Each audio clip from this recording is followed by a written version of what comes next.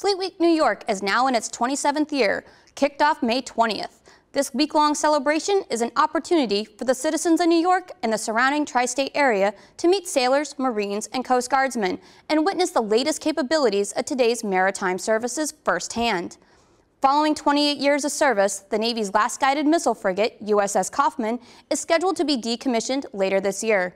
In the final months of her life, Kauffman will be patrolling South America and the Caribbean in support of Operation Martillo. The Navy's newest joint high-speed vessel, USNS Brunswick, was recently launched from the Austell USA shipyard in Mobile, Alabama. Brunswick is designed for the fast intra-theater transportation of troops, military vehicles, and equipment. And finally, congratulations to those sailors who advanced this cycle. Check out the complete list now available on ah.mil. To get information on these stories and more, visit Navy.mil.